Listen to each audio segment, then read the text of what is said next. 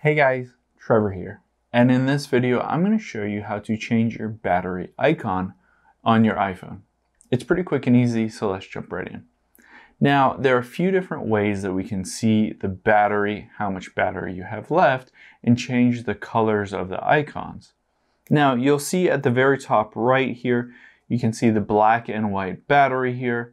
Once that goes down and you don't have much battery left, it will automatically switch over to a red battery, indicating that you need to charge your battery.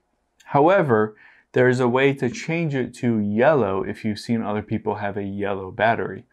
To do that, we're going to head into our settings here and then scroll down until you get to battery right above privacy there. And we can toggle on low power mode. So what low power mode is, it reduces background activity like downloads, mail fetch, until you can fully charge your phone. So it uses basically less battery. And you can see by doing so, we've switched the battery to a yellow battery. Now, there are a few other ways that we can see the battery and the percentage. We can swipe down from the top right here, and it'll show us the exact percent of the battery that we have left, and it's 89%.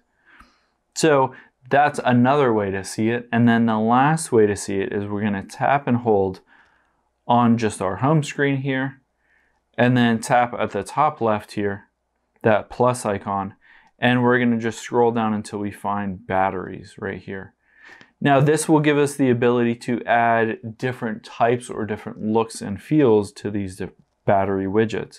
I'll just add the simple one here, and you can see now I've added the battery percent as a widget here, and you can see that it's the same yellow color as my normal battery icon at the top right.